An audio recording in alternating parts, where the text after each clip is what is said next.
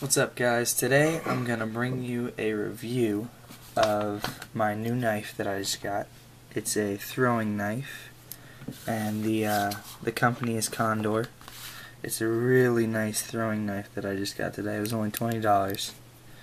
It's got a good weight to it, and it's a full carbon steel black with black powder coating on it, and it's got a real sharp tip. It might cut you. It's really nice though. You just gotta be careful with it when you use it, because I've already cut myself using it, and you have to be careful with it. My favorite grip is down here. I just use the inside of my finger and my thumb, then throw like that. Most times you want to not use your full wrist, and you want to keep your wrist solid and throw like that, but I prefer to use the wrist. And it's good at about 15 feet.